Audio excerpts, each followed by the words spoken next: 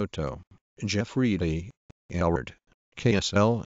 Megan Buhler said she lived on Hollywood Avenue in Liberty Wells for years, but she never felt more unsafe.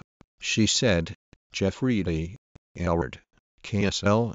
Ballpark residents vent at Utah Speaker Greg Hughes over Operation Rio Grande impact by Katie McGeller. KSL. Posted November 3. Mechanic keeps troopers on road as damaged cars pile up. Jeffrey D. Allred. But if you have more to contribute, please email newstup@ksl.com. Oldest. Jeffrey D. Allred /Deseret News. Company workers help Syracuse mother conquer daily battle by Ashley Stilson. Posted May 20, 2016 at 9:32 p.m.